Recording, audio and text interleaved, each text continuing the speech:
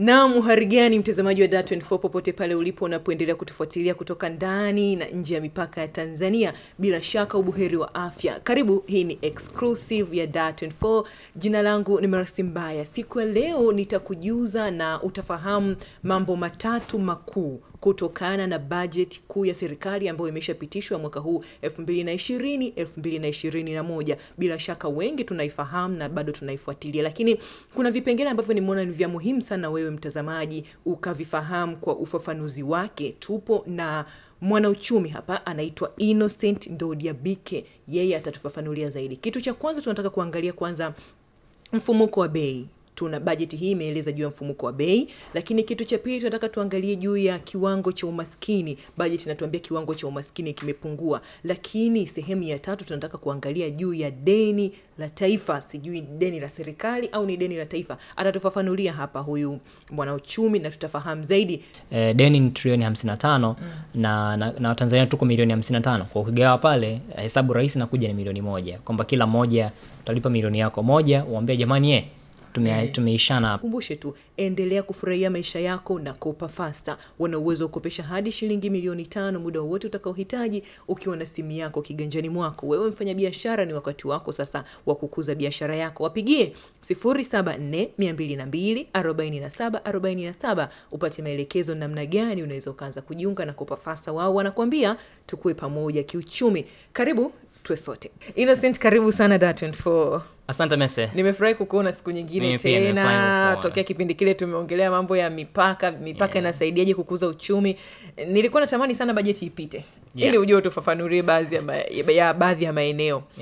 Kuna maeneo muhimu sana ambayo huwa Watanzania wanapenda kuyafuatilia, lakini kwa namna moja au nyingine wengine sisi hatufahamu vizuri uchumi, tunakuwa tunashindwa kuelewa. Lakini tukiwa na watu kama nyie, mnatufafanulia sana. Okay.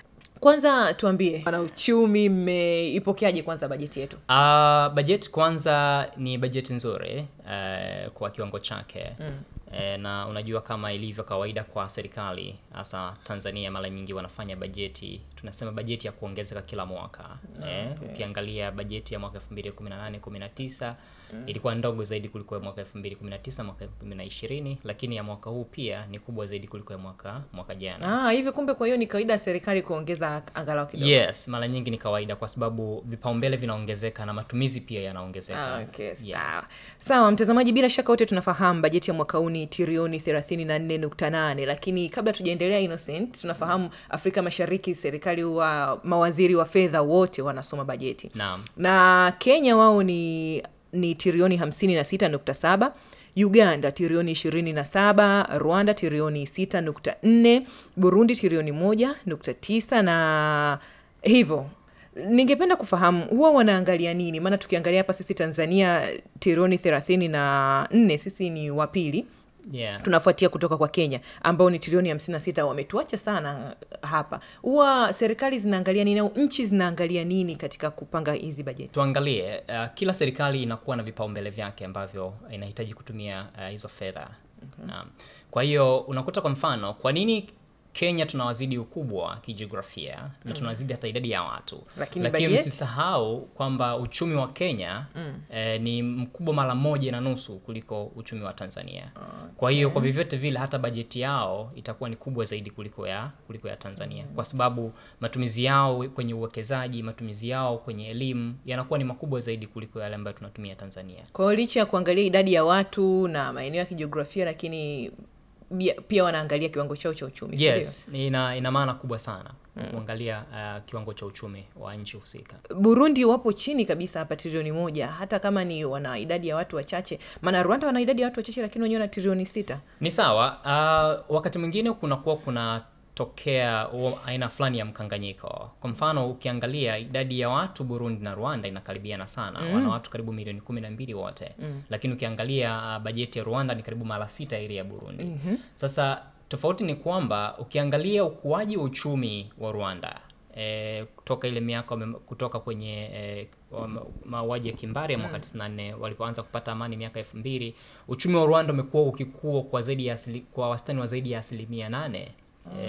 Kwa hiyo unaweza kaona kwamba wao wamekuwa haraka sana ukilinganisha na Burundi. Burundi uchumi wao umesinyaa sana. Kwa hiyo hata ukiangalia bajeti yao mara nyingi unakuta hawaja kuwa kihivyo, na ndio maana hawawezi bajeti yao haiwezi kuwa kubwa kwa sababu unapanga matumizi ya pesa ambazo hauna. Mara nyingi haiwezekani. Kwa hiyo lazima upange matumizi kwa fedha ambazo unaweza ukazigenerate kama serikali kwenye nchi. Turudi sasa hapa kwetu Tanzania. Tuna jambo la muhimu sana ambalo ningependa utufafanulie siku ya leo kwenye kipengele cha kiwango cha umaskini kimepungua. Naam. Sasa tunapozungumza kiwango cha umaskini kimepungua, huwa ni vitu gani ambavyo vinaangaliwa kwanza? Umaskini wenyewe unamaanisha nini? Kiuchumi. Unajua unaweza kuutazama umaskini kutoka kwenye nyanja tofauti. Lakini kiuchumi mara nyingi interest yetu ni kuona mtu anaweza kununua nini kwa kipato chake anachokipata cha kila siku, cha kila mwezi au cha kila mwaka. Kwa kawaida mara nyingi tunaangalia uwezo wa kaya, sio uwezo wa kaya kununua bidhaa sokoni. Na ukiangalia kwa viwango vya kimataifa ni kwamba tunaangalia kwamba kuna kitu kinaitwa poverty line ambayo ni $1.9. Ilitoka $1 kwa viwango vya nyuma. Kwa hiyo sasa tunaposema umaskini maana yake ni kwamba mtu ambaye yuko chini anapata chini ya $1, maana yake yuko, tunasema sio umaskini tena, ni ufukara. Sasa nirudi kwenye swali lako. Unasema kiwango cha umaskini kimepungua. Ni kweli kiwango cha umaskini kimepungua. Imetoka 28% mpaka 26%. Maana yake ni nini? Maana yake ni kwamba kuna 2% ya Watanzania kutoka 28 mpaka 26. Kuna 2% ya Watanzania ambao wamejikwamua kutoka kwenye umaskini. Kwa maana kwamba uwezo wao wa kununua bidhaa muhimu za kila siku za maisha umeongezeka sana. Sasa wanaweza kuwa wako mijini, wanaweza kuwa wako vijijini. Lakini pia tumeangalia kwa takwimu za serikali kwamba kwa mijini kiwango kimetoka 21% mpaka 15%. Maana yake watu wanaokaa mijini maisha yao yamekuwa na afadhali kubwa zaidi kuliko wale wanaokaa kijijini. Kwa sababu pengine fursa za kiuchumi kwenye miji ni nyingi zaidi kulinganisha na vijijini. Na hapo ningependa tufafanulie. Kwa hiyo kiwango cha umaskini huwa kinatofautiana watu wa mijini na watu wa vijijini. Bila shaka.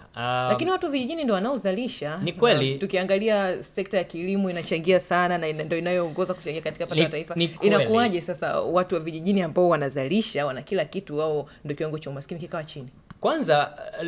Kwanza lazima tujue tunapokuwa tupima kiwango cha umaskini, mara nyingi tunaangalia tu fedha, sio? Hatuangalii vitu ambavyo havihusishi fedha. Vijijini wanaonekana ni maskini kwa sababu mara nyingi vitu vyao haviendi, sio kila kitu unanunua kijijini. Unaweza kuwa una shamba lako la mchicha, unaweza kuwa una shamba lako la mahindi, una shamba lako la mihogo, una shamba lako la karibu kila kitu unazalisha mwenyewe, sio? Kwa hiyo huhitaji kutumia pesa. Ndio maana inaonekana kwamba kijijini bado maisha yao ni ya chini ukilinganisha na mijini, kwa sababu mara nyingi hizi takwimu zinazopatikana za kupima umaskini umetoka wapi kwenda wapi, mara nyingi zinakusanywa sana mijini. Vijijini ndio wanakusanya, lakini ile tunasema ile frequency ya kukusanya taarifa ni tofauti sana na vijijini. Na mara nyingi hata ukiangalia hasa Tanzania, mara nyingi kuta wanafanya survey, unakuta mara nyingi wanaangalia Dar es Salaam tu. Dar es Salaam watu wangapi wameweza kutoka hapa kwenda hapa. Kwa hiyo endapo mijini yale mazao yangekuwa yanahesabiwa kama pesa, inawezekana kabisa, vijijini yale mazao yangekuwa yanahesabiwa kama pesa, kulikuwa na uwezekano kabisa vijijini wakawa na kiwango ni kweli kabisa, wakawa wana uchumi mkubwa, yani wana pesa nyingi. Bila shaka. Sawa. Tukiendelea kuangalia kwenye hii budget, kwenye hotuba ambayo ilisomwa, kuna kitu kinachoitwa kina cha umaskini. Nacho kimepungua japokuwa ni kwa kiwango kidogo sana. Wanapozungumza kina cha umaskini, huwa ni terminology, naona hii ni ya kwenu nyie watu wa uchumi. Ina maana gani kina cha umaskini? Sawa. Kwanza tunaposema kina cha umaskini, tunapoangalia kina cha umaskini ni vitu gani tunavipima kuangalia huyu mtu ni maskini na huyu mtu sio maskini. Kwa viwango vya kimataifa kuna ile $1.9 kama wanaita international poverty line. Sasa kina maana yake mtu kutoka kwenye ile $1.9 yuko chini kiasi gani? Yuko chini kiasi gani kutoka kwenye ile asilimia, kwenye ile $1.9. Sasa of course kuna uwezo kuwa na tofauti sana katika nchi na nchi. Kuna wengine labda ukitoka $1.9 ukija mpaka $1.5 au $4 au 2, wanasema sasa wewe sasa yani umeenda chini sana, yani umaskini wako ni mbaya sana. Sawa. Ukitoka kwenye kile kiwango cha $1.9. Umeona pia kuna kitu kinachoitwa ukali wa umaskini nao umepungua. Inaonekana sasa hivi kutoka kaya kwa mwezi kutumia shilingi 2.5 sasa hivi kwa mwezi kaya zinatumia 400,000. Tufafanulie kwenye hili. Kwanza hiyo ni habari njema sana kwa Watanzania, na angalau italeta Tanzania kuonekana kwa picha nyingine, sio ile ambayo ilikuwa ikizoeleka kwamba watu ni maskini. Kutoka 200,000 mpaka 400,000 ni karibu mara 2. Maana yake ni kwamba ukali ambao mara nyingi unapimwa na mtu unaweza kununua bidhaa nyingi kiasi gani, hasa bidhaa zile za muhimu za kujikimu za maisha ya kila siku, mavazi, chakula na malazi pia. Kama mtu ameweza kutoka 200,000 mpaka 400,000, kwa vyovyote vile ukali wa bei ya hivyo vitu kwake yeye kama familia au kaya inakuwa imepungua kwa kiwango kikubwa. Ndio maana wanaposema ukali umepungua, wameangalia moja kwa moja in absolute terms kwamba kutoka 200,000 kwenda 400,000, maana yake tayari mtu ana hela nyingi. Kama kulikuwa na umaskini alikuwa nao wa kiwango fulani, tayari sasa anaweza kununua vitu vingi zaidi. Kwa hiyo ukali hata kama bado upo, lakini ule ukali umefanyaje? Umepungua kwa sababu tayari ana fedha nyingi za kununua bidhaa na huduma. Tunapoangalia ukali wa maskini kama nilivyosema mwanzo, ni kwamba ni kweli tunaangalia watu wanaweza kupata huduma za afya, watu wanaweza kupata huduma za elimu, watu wanaweza kupata huduma za usafiri. Hivyo ni vitu ambavyo vinakuja juu baadaye, lakini mara nyingi sana tunapoangalia ukali wa maskini tunaangalia kitu kinachomfanya binadamu kuishi. Hivi ndio mara nyingi vinapima umaskini. Baadaye sasa unapoanza kuja mbele, ukianza kutafuta tafsiri kubwa ya umaskini, na unapokuja je, watu wanaweza kuwasomesha watoto wao hata sekondari, wanaweza kulipa ada, watu wana bima za afya, au wanaweza kujilipia huduma za hospitali wanapokuwa wameugua. Watu wanaweza wakasafiri, kuna huduma za kujifurahisha wanaita recreation, zipo au hamna, na kama zipo wanazitumia, kama hawazitumii ni kwa nini? Kwa vitu kama hivyo unaenda mbele zaidi, lakini kwenye ukali mara nyingi tunaangalia zile vitu vya msingi ambavyo binadamu anatakiwa kuvipata. Tukimalizia hapo kwenye hili swala zima la kiwango cha umaskini, licha ya watu kuendelea kufanya kazi kwa bidii, lakini kuna ile miradi ambayo huwa inasaidia watu kama TASAF. Tuambie huwa miradi hii ina mchango gani? Kwanza unajua kibinadamu unapompa mtu pesa ni nzuri, lakini pia pesa ni mbaya. Na mara nyingi pesa inapokuwa imefika mkononi, huwa ni rahisi kumshawishi binadamu kubadili matumizi. Kwa mimi ninavyoona, kwa maoni yangu binafsi ni kwamba TASAF inasaidia hasa wale ambao kweli wanazihitaji, na wale ambao angalau wanatumia akili kidogo. Akishapata vile vifedha, sio na 200,000, sio na 300,000, anaweza akaanza kununua karasilimali ambako kanaweza kumsaidia kuanza kutengeneza kipato cha kila siku. Tumeona kuna wanaofuga wengine. Wanaofuga, kuna ambao wanaanzisha kilimo labda cha mboga. Hao ndio ambao ukiangalia kweli zile fedha za TASAF zinakuwa zina faida. Lakini kwa yule mtu ambaye amepokea fedha ya TASAF mwezi huu, sijui ni kila baada ya miezi 3 au ni kila baada ya mwezi mmoja, anapokea tena. Mtu wa namna hiyo hawezi kuhama, kwa sababu ataendelea kutegemea fedha hizo maisha yake yote. Mtazamaji, sasa hivi tumeangalia na ametufafanulia zaidi hapo juu ya kiwango cha umaskini kupungua. Sasa ni wakati wa kuangalia juu ya mfumuko wa bei. Tumeambiwa mfumuko wa bei umeendelea kubaki wa tarakimu moja, 4.4. Mimi hapo sijaelewa vizuri. Bila shaka kuna mtazamaji ambaye pia hajaelewa vizuri. Unamaanisha nini tunapozungumzia mfumuko wa bei umebaki tarakimu moja? Bwana Innocent. Mfumuko wa bei wenyewe maana yake ni nini? Of course kuna tafsiri nyingi za mfumuko wa bei, lakini kwa tafsiri nyepesi tu, mfumuko wa bei ni kuongezeka kwa bei kwa ujumla, kuongezeka kwa jumla kwa bei za vitu katika uchumi. Tunaangalia bidhaa za kila siku za mahitaji ya watu, vyakula, mafuta, mavazi. Vinapokuwa vimeongezeka hivyo vitu bei zake, mara nyingi ndio watu wanasema kwa kweli kumetokea mfumuko wa bei. Sasa nirudi kwenye swali lako unaposema mfumuko wa bei umebaki tarakimu moja, na umesema 4.4. To the point. Sasa kwa kawaida serikali inapokuwa inapanga bajeti, mara nyingi huwa inajiwekea malengo ya hiyo bajeti. Na umetaja mfumuko wa bei, serikali imejipangia kiwango cha 3% mpaka 5%.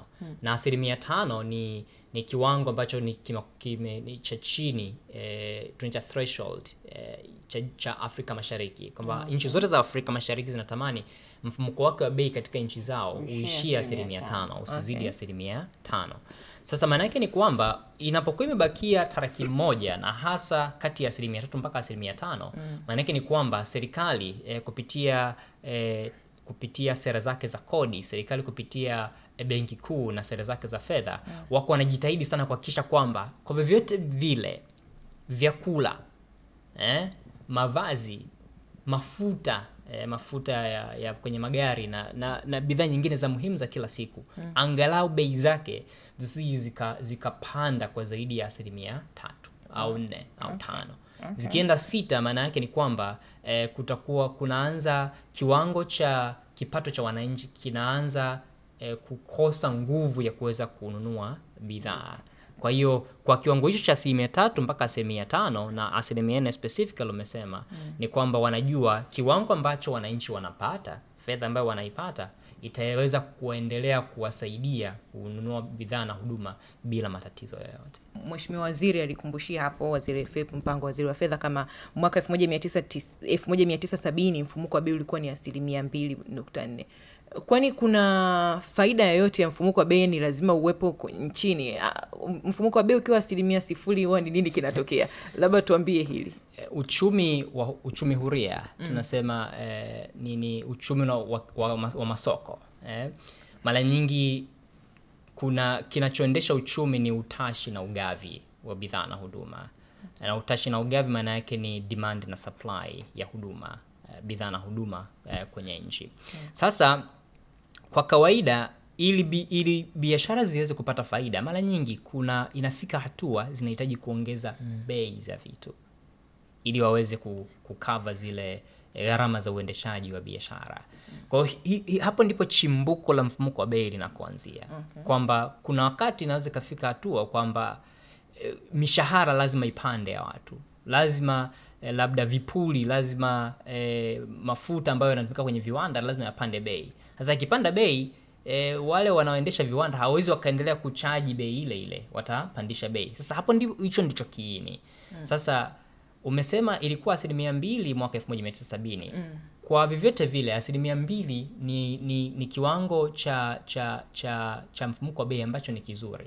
Kwa nini? Kwa sababu kwa maana yake kila mwaka inamaanisha kwamba bei zinaweza zikapanda kwa 2%. Na kwa sababu zinaweza zikapanda kwa 2%, maana yake na vipato vya watu kwa vyovyote vile, kama watu ni wazima na wanafanya kazi, wanaweza kaongeza zaidi ya 2% ya nani zao, ya vipato vyao. Hapo ndipo hicho ndicho kinachomaanishwa. Lakini ukija miaka 1986 mpaka 1990 mpaka 95, kipindi hicho ambako kulitokea kuadimika kwa bidhaa muhimu nchini, kiwango cha mfumuko wa bei kilienda zaidi ya 10%, tena zaidi ya 20%. Hapo ndipo sasa unapoona kwamba fedha unaweza kuwa nayo, lakini haitoshi kabisa, haitoshi. Lakini miaka ya 2000 baada ya kurudisha kwenye mfumo wa soko huria, Tanzania unaona bei zilianza kushuka tena, na viwango vya vipato vikaweza kuanza kuwa vinaweza vikakava bei za vitu sokoni. Kwa hiyo mfumuko wa bei, nikirudi kwenye swali lako sasa, mfumuko wa bei ni kitu kizuri, lakini inahitaji kuishia sehemu fulani. Na kiuchumi wameweka aina kama 3 za mfumuko wa bei. Kuna mfumuko wa bei wa kawaida, huo 3% mpaka 5%, 2%. Hizo ni mzuri, ambao mara nyingi unasaidia uchumi kukua, kwa sababu biashara zinahitaji kupata faida, na zinapopata faida maana yake ndo zinaweza zikalipa kodi kubwa, na serikali inapata mapato makubwa, inaweza kaendelea kutoa huduma katika nchi. Lakini unapofika 6% mpaka 10%, wanasema hapo sasa, uchumi unaanza kuchemka, wanaita unaanza overheat, kwamba sasa hapo bei zimepanda haraka sana kuliko uwezo wa watu kununua bidhaa, kwa sababu sio rahisi waajiri kuanza kuwalipa watu 6%, 7%, 4% zaidi ya mishahara waliokuwa nayo kwanza, wakati bei zinaanza kupanda sokoni haraka.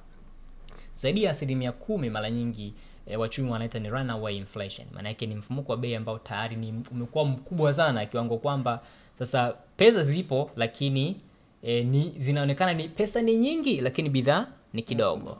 Ndio maana yake. Na kuna mwanamchumi mmoja anaitwa Milton Friedman ambaye wanamuita monetarist. Anasema siku zote mfumuko wa bei unatokea wakati wote pale ambapo fedha ni nyingi kuliko huduma na bidhaa zilizoko kwenye uchumi. Na haya sasa, kwa hiyo ikiwa 0%?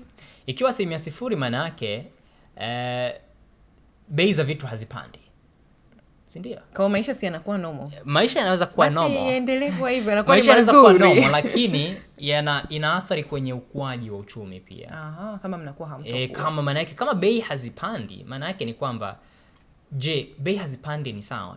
Gharama za uzalishaji nazo zinaendelea kubakia pale pale. Ni kweli kwamba kama bei hazipandi, kama bei za elimu za juu hazipandi, kama bei za huduma za mawasiliano hazipandi, ni kweli kwamba na gharama zimebakia vile vile, ama watu wanalazimika kuendelea kuchaji bei zile zile kwa sababu pengine kuna vizuizi vya kupandisha bei au ni nini kinachoendelea. Kwa hiyo sasa ikitokea hiyo, unakuta makampuni yanaanza kupata faida ndogo kuliko ilivyokuwa kawaida. Na kama makampuni yakianza kupata faida ndogo kuliko ilivyo kawaida, maana yake uchumi kama hata ukikua lakini haukui kwa kiwango kile ambacho labda mfumuko wa bei ungekuwa 2% au 3%. Sawa. Na Waziri Mpango alisema kama mfumuko wa bei umeendelea kuwa hivi vizuri kwa hii 1%, sasa hivi ni 100%, kutokana na moja sababu ni kutokana na upatikanaji wa chakula katika masoko ya ndani na nje ya nchi jirani. Nchi jirani zina mchango gani katika mfumuko wa bei kwenye nchi yetu? Zina mchango mkubwa tu, hasa tunapozungumzia kama nilivyosema uchumi wa soko huria. Kama nchi jirani hazina chakula, sio? Watu watatamani kwenda kuuza chakula chao. Kama tuna chakula kingi hapa nchini na jirani wana njaa, sisi tutaweza tukatoa chakula nchini tukaenda kuwauzia, sio? Hasa unapoenda kuwauzia watu chakula, maana yake stock yako ya chakula na wewe fanyie inapungua.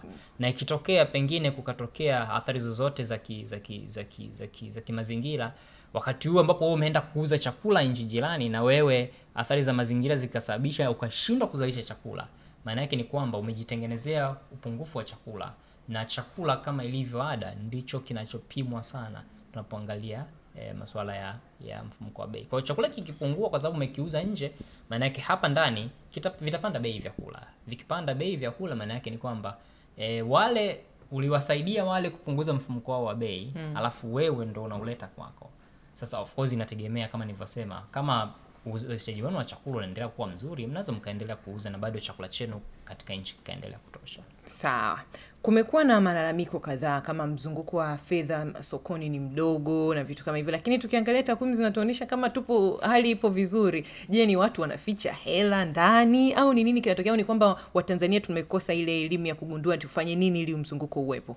Ukiangalia kwa ujumla wake, labda kwa mtu mmoja mmoja, lakini kwa ujumla wake ukienda kuangalia kwenye mabenki, mabenki sasa hivi yana hela nyingi sana. Tunaita ile banking liquidity. Benki zina pesa nyingi sana. Kwa nini watu sokoni wanalia hakuna mzunguko wa fedha? Naam, lakini pesa zipo. Sasa kuna tunaposema fedha, kuna kitu kinaitwa fedha ambazo ziko kwenye mzunguko, ziko kwenye mfuko wako wewe Messi, ziko kwenye mfuko wangu, ziko kwenye mfuko wa fulani. Kuna fedha ambazo ziko kwenye mabenki. Sasa zilizoko kwenye mabenki ziko hatua moja mbele kutoka kwenye hatua kwenye zilizoko mfukoni. Sasa kuzitoa kwenye mabenki pale, kuzileta kwenye mifuko, hapo ndipo changamoto ilipo. Kwamba kwa miaka hii michache kumekuwa na kumetokea aina fulani kiuchumi tunaita pessimism, kwamba hata nikifanya biashara sina hakika kama nitapata faida. Sasa kama sitapata faida, maana yake ninaanza kujiuliza mara mbili, niende benki kukopa kweli? Sasa hiyo kwanza sema niende benki kukopa ni wewe, ni mimi, ni wafanyabiashara wengine wengi. Tuende benki kukopa kweli? Mbona kama biashara hamna faida? Sasa kwa sababu watu wengi kuna ile tunasema ni pessimism, nimekwambia kwamba watu wengi wanasema sichukui mkopo. Sasa kama sipochukua mkopo na fedha ziko nyingi benki, basi zitaenda kukaa benki. Na mabenki mara nyingi hawezi kukopesha kama hawaoni una mradi au mpango wa biashara ambao ni mzuri, una uwezo ukasababisha wewe ukafanya biashara na kuwarudishia marejesho kwa wakati. Sawa. Mwaka 2015 baada ya uchaguzi mkuu, kulikuwa na kilio kikubwa sana pale cha vyuma kukaza 2016 hadi sasa hivi kile kilio tukisikia, lakini mwaka huu 2020 ni uchaguzi mkuu. Je, tutarajie tena vyuma kukaza? Au ni nini ambacho kinapelekea baada ya uchaguzi kwanza vyuma kukaza, na tutarajie tena vyuma kukaza? Ukiangalia kwa mfano, kwa watu wengi hawajaiangalia sana, lakini ukiangalia serikali imepunguza kodi ya mapato kwenye wale watu wanaopata mishahara kila mwisho wa mwezi. Okay. Na kwa mtu ambao ukipiga hesabu vizuri, mtu angalau ukipiga hesabu vizuri, kuna kama 8 mpaka 9 imeongezeka kwenye mishahara ya watu. Kwa sababu ya hii bajeti kupitishwa, kama ikipitishwa na ile sheria ya fedha ikapita. Kwa hiyo na vyuma kukaza, mara nyingi kilichotokea ni kwamba serikali iliamua kwa namna fulani kutoa fedha zake kwenye channel zile zilizokuwa za kawaida. Mara nyingi fedha za serikali zilikuwa zinakaa kwenye mabenki ya biashara. Baadaye serikali ikasema hapana, zikaa kwenye mabenki ya biashara yanazitumia hizi fedha kwa ajili ya kufanya biashara kati yao mabenki. Kwa hiyo yanatumia fedha za serikali kujipatia faida. Kwa hiyo serikali ilipoamua kuzitoa, immediately ile athari inaonekana, kwa sababu mabenki tena hayakuwa na zile fedha nyingi kama zilizokuwa nazo zilizokuwa zinatoka serikalini. Kwa hiyo zilikuwa hazizunguki sana. Kwa hiyo uchaguzi hauna athari yoyote katika vyuma kukaza. Kwanza uchaguzi mkuu na maanisha uchaguzi mkuu kwa kawaida ina athari za kawaida tu, kwamba sasa watu wanaanza kutafuta vyeo, sio? Watu wanatafuta, ni jambo la kawaida la kisaikolojia. Watu wanaanza kutafuta vyeo, na kama walikuwa wana fedha zao mara nyingi wanazitoa. Sasa simaanishi kwamba wanatoa kuhonga watu, na maanisha kwamba wanazitoa.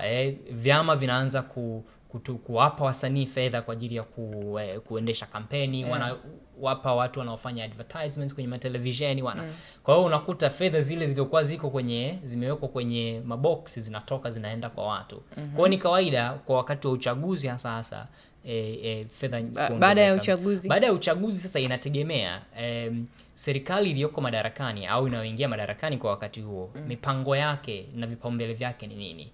Sasa kama vipaumbele vyake ni vinapunguza fedha kwa watu, kwa vyovyote vile vyuma lazima vitakaza, kama kilichotokea mwaka 2015. Haikuwa lengo la kuharibu mzunguko wa kawaida, ilikuwa ni kwa ajili ya kuregulate fedha za serikali ziwe zinaonekana zinakaa wapi, zinaenda wapi, nafanya nini. Lakini baadaye kama unavyojua 2016, 17, 18 baadaye kule kukaza kulifanyaje, kulipungua, kwa sababu tayari serikali kwa mfano ilianza kuwalipa makandarasi. Sasa inapoanza kulipa makandarasi wanalipa mishahara, makandarasi wanalipa mamantilie, makandarasi wanalipa. Kwa hiyo fedha zile zinarudi. Na ukiangalia kwa mfano mwaka huu serikali kwenye hii bajeti imepanga kulipa bilioni 200 kwa ajili ya kulipa makandarasi.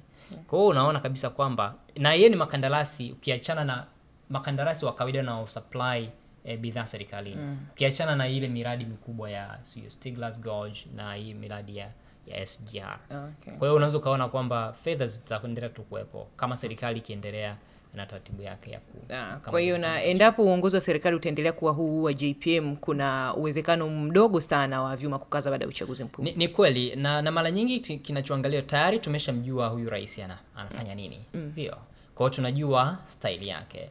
Anafanyaje kazi, anatakaje mambo yaende. Kwa hiyo ni rahisi kujua na kuanza kukisia kwamba akiendelea kuwa yeye mambo yanaweza kuendelea kuwa hivi. Lakini ikitokea kwamba serikali ikabadilika, labda watu wa wapinzani ndio wakashinda, mara nyingi hapo wana maono yao, wanakuja na mambo yao mapya. Kwa hiyo lazima kunatokea disruption kubwa sana. Serikali hii inajiendesha kwa taratibu hizi, lakini wakija wengine, maana yake wawekezaji wanaanza kufanya adjustment. Hawa nao tunadili nao vipi wakati huu? Okay, sawa. Yeah. Innocent, deni la taifa ni trilioni 55. Bajeti yetu ni trilioni 34. Lakini mimi tokea nakuwa nasikiaga kama kila Mtanzania anadaiwa. Hili deni la taifa ni deni la taifa la serikali? Ni likiwa deni la serikali inakopa kwa ajili ya kuwahudumia wananchi. Kwa hiyo immediately kitu deni la serikali ni deni la taifa. Na nani anakuja kulilipa? Obviously. Ni mwananchi ndo anakuja kulilipa. Halishagi. Mimi nimezaliwa miaka 80 na kuwa mpaka kesho. Haliishi. Ni ngumu sana kwa deni la taifa kuisha. Na hata lilipofika trilioni ngapi? 55. Trilioni 55, mwaka jana ukiangalia labda ilikuwa trilioni labda 50, 51. Kwa hiyo unaweza kuna deni la taifa linaongezeka kila mwaka. Na kwa nini linaongezeka? Labda tuzungumzie jambo hilo. Kwanza linatoka wapi? Tuambie linatoka wapi, kwa nini linaongezeka na haliwezi kuisha, na kwa picha hii sasa kama ni kubwa kuliko bajeti yetu ina picha gani kwenye masuala ya uchumi? Kwanza niseme, ngoja nikupe kwanza tafsiri ya kwa nini linatoka wapi, lakini pia nikwambie kwamba sisi kumbe tuna afadhali kuliko nchi nyingine nyingi tu duniani. Okay. Naam. Deni la taifa ni kwamba linatokea wapi? Serikali kwa kawaida kama taasisi nyingine huwa mapato yake hayaji kwa wakati. Jambo la kwanza. Okay. Sisi tunalipa kodi kila mwezi. Kwa mfano, kama ni mfanyakazi unalipa kodi mara moja kwa mwezi. Makampuni yanalipa kodi mara 4 kwa mwaka, kwa miezi mitatu. Sio? Lakini pia labda kuna huduma nyingine za kawaida za serikali, za hospitali ambapo mtu umeenda, umepima, umelipa sio ngapi na nini. Hapo ndipo serikali inapopata fedha. Lakini hizo fedha zinazopatikana za namna hiyo na hizo zinazokuja kila baada ya mwezi mmoja na miezi mitatu za makampuni hazitoshi kuendesha shughuli za serikali za kila siku. Kwa vyovyote vile serikali lazima itafanyaje? Itakopa. Lakini chanzo cha msingi kabisa cha serikali kuwa na deni ni kitu kinachoitwa budget deficit. Budget deficit hata ukiangalia mwaka huu ni 2.6% ya pato la taifa. Maana yake ni nini? 2.6% ya pato la taifa ni kwamba serikali ina mpango kukopa zaidi, tuseme, kwa sababu pato la taifa la Tanzania ni karibu dola ni trilioni 130 na kidogo. Kwa 2.6% ya trilioni hizo zinakopwa mwaka huu. Kwa nini? Kwa sababu ukiangalia TRA, serikali itakusanya TRA, itakusanya kwenye vyanzo ambavyo sio TRA. Haya, na local governments zile, serikali za mitaa zitakusanya na nini. Hizo fedha zote haziwezi kumudu matumizi ya serikali. Kwa hiyo zinapelea. Zikipelea ndio hapo unapokuta serikali lazima ikope kutoka kwenye vyanzo vya ndani, ndio inatumia hizo unasikia amana za hawara za serikali, treasury bills, inatumia treasury bonds, inaitwa ni treasury bonds, Kiswahili chake kimenipiga chenga. Lakini pia inatumia aina nyingine za kukopa kwenye soko la ndani. Lakini vyanzo vya ndani vikipungua inaenda mpaka wapi? Nje. Inaenda nje, ikienda nje inakopa kutoka kwenye mabenki ya biashara. Inakopa kutoka kwenye taasisi za fedha za kimataifa, IMF, World Bank na IFC. Lakini pia inapata grants, development grants, wafadhili wa maendeleo. Sasa vipi wafadhili wasipoleta fedha? Serikali itashindwa iache kuendesha mambo yake. Itaenda wapi? Itaenda kukopa. Kwa hiyo ule kukosekana kwa ulali wa matumizi na mapato ya serikali ndiko kunakosababisha hili deni. Kwa hiyo unakuta kila rais anayekuja mara nyingi anakuwa anaongezea kwa mwenzie. Hivyo kutoka kwa Nyerere huko unakuja, kwa haliwezi kufanyaje? Haliwezi kupungua. Sasa haliwezi kuisha. Haliwezi kuisha, yes. Linaweza kupungua lakini haliwezi, sio rahisi kwa madeni ya serikali kuisha. Kwa nini? Kwa sababu ni kwamba serikali inakopa kulipa madeni. Innocent. Deni la taifa ni shilingi trilioni 55. Sasa kama mimi nataka nijitoe mimi kwenye hii, kama sidaiwi jamani, nataka niipe serikali deni langu, kila Mtanzania ni kwamba anakuwa anadaiwa shilingi ngapi? Kama utaratibu ungekuwa hivyo ambavyo hauko hivyo na hauwezi kuwa hivyo, huwezi kujitoa. Kila mmoja anapaswa kulipa milioni 1, kwa sababu umesema deni ni trilioni 55 na Watanzania tuko milioni 55. Kwa ukigawa pale, hesabu rahisi nakuja ni milioni 1, kwamba kila mmoja utalipa milioni yako 1, uambie jamani tumeishana hapa. Lakini haiko hivyo na haiwezi kutokea hivyo, kwa sababu serikali inakopa kwa niaba ya wananchi, na kwa hiyo serikali kupitia wananchi pia inatakiwa ifanyeje? Ilipe hilo deni. Sasa hivi ni kubwa kuliko, tukiangalia hapa ni kubwa kuliko bajeti yetu. Sio hilo wala halitishi, sio tatizo. Usalama wa uchumi sio tatizo sana. Labda nirudi kabla sijajibu swali lako, nilikuwa nimekuahidi kwamba sisi ni afadhali kuliko wengine. Yes, kwa mfano Marekani unayojua, USA, deni lao la taifa ni 108% ya pato la taifa.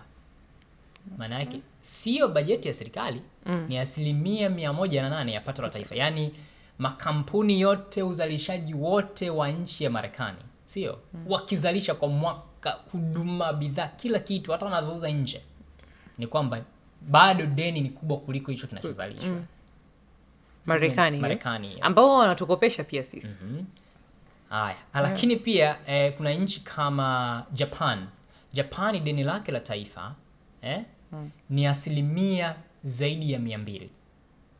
Maana yake ni kwamba yani kiwango cha Japan kuzalisha kipato, wananchi wake, makampuni yake yote, kila kitu, yani wao deni ni mara 2 zaidi ya kile kiwango chao. Okay. Unaona? Lakini pia ukiangalia Kenya ni 59%, sisi ni 27.1%. Kwa hiyo tuna afadhali. Sisi tuna afadhali sana.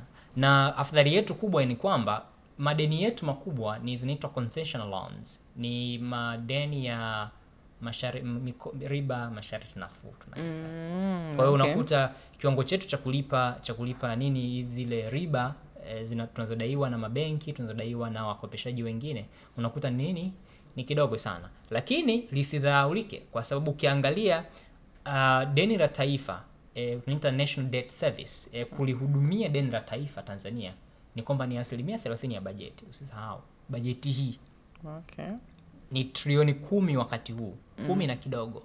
Maana yake ni kwamba ni zaidi, ni 30%. Kwa hiyo katika shilingi moja, senti 30 zote zinaenda kuhudumia deni la taifa. Hizo senti 70 zinazobaki kwenye kila shilingi ndo zinaenda kulipa mishahara ya wafanyakazi wa serikali, ndo zinaenda kufanyeje, ndo zinaenda kwenye miradi hiyo ya Stigler's Gorge na Standard Railway.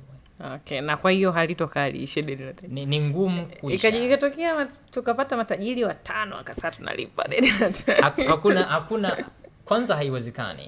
Haiwezekani. Na kwa nini of course deni la taifa wakati mwingine lipo na lina maana gani kiuchumi? Ni kwamba serikali ndio taasisi pekee duniani ambayo ina tunaita sustainability. Yaani kuna assurance kwamba serikali haitakuja kuondoka. Yaani watu wanabadilishana tu madaraka, lakini serikali itaendelea kuwepo. Mara nyingi makampuni yanaweza kafilisika yakaondoka, lakini serikali hata kama yatokea chama kingine na vyama vingine na watu wengine, lakini serikali itaendelea kufanyaje? Kuwepo.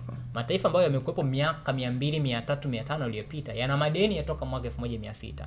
Nchi kama Uingereza yana madeni yatoka vita ya kwanza ya pili, ya vita hivyo walivyokuwa wanapigana na Ufaransa miaka hiyo, bado madeni yao yanasomeka kwenye serikali. Kwa hiyo ni jambo la kawaida tu kuwa na deni, lakini likifika kiwango ambacho halihimiliki, kuna ile kinaitwa debt sustainability.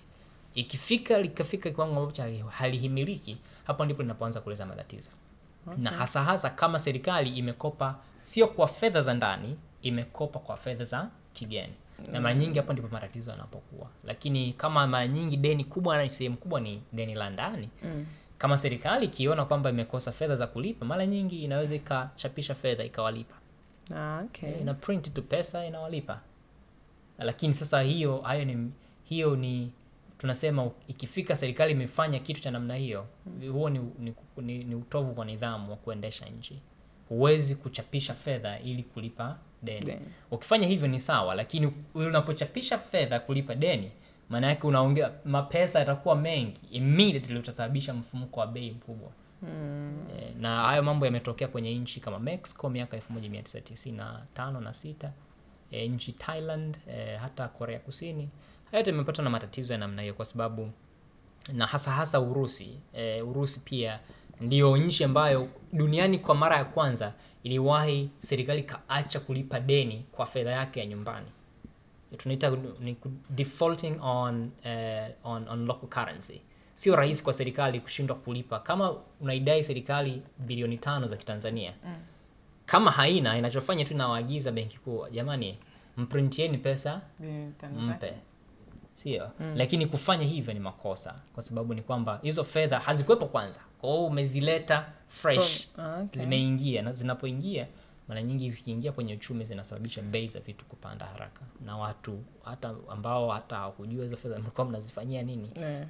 Innocent, asante sana, tumezungumza mengi, bila shaka mtazamaji naye amepata na ameelewa, amepata ufafanuzi.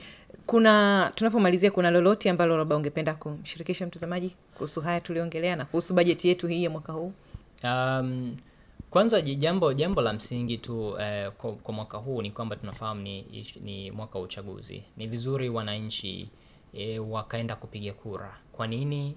Kwa sababu maamuzi yao wanayoyachukua yanaathari kiuchumi. Utabidi umchague mtu ambaye unadhani sera zake za kiuchumi, labda ilani yake inaendana na kile ambacho wewe unafanyaje, unakiamini. Kwa hiyo ni washauri tu wananchi kwamba ni vizuri wakaenda kufanyaje, wakapiga kura. Lakini pia wananchi kwa ujumla waanze kuwa na utaratibu wa kuangalia kwamba ni vizuri kuanza kujiwekea kipato kwa ajili ya kununua rasilimali zinazodumu, zinaitwa fixed assets. Kwa sababu mara nyingi bei za vitu zinabadilika, na mara nyingi zikibadilika ni vizuri zibadilike zikikuta wewe angarao una cover fulani. Shukrani sana. Basi sisi tutaendelea kutafuta kama tutakuwa na tatizo lolote. Tunajua unatuelimisha vizuri sana na tunaelewa, unafafanulia vizuri sana. Kwanza Mungu akubariki na nakutakia kila laheri katika hilo. Asante sana. Na mtazamaji, umemsikia hapo Innocent Diabike, ni mtaalamu huyu wa masuala ya uchumi. Tumekuwa tukizungumza naye mara nyingi sana hapa, ingekuwa tufafanulia, na leo tulikuwa tunaangalia vipengele vitatu katika bajeti kuu ambayo imepita mwaka 2020-2021. Moja, tulikuwa tunaangalia deni la taifa na ambalo tumemalizia hapo, lakini pia tulikuwa tunaangalia kiwango cha umasikini pamoja na mfumuko wa bei. Ametuelezea vizuri sana, bila shaka umeelewa. Kama umepata elimu hii, mshirikishe na mwingine. Bonyeza linki hapo chini, mshirikishe na mwingine naye akaweze kuipata. Asante sana kwa kuendelea kufuatilia Dar24. Jina langu ni Mercy Mbaya. Sina la ziada kwa siku ya leo. Nilikuwa nampiga picha Frank Lyson. Nikutakie utazamaji mwema wa vipindi vingine ambavyo vinaendelea hapa Dar24. Siku zote tunakuambia taarifa bila mipaka.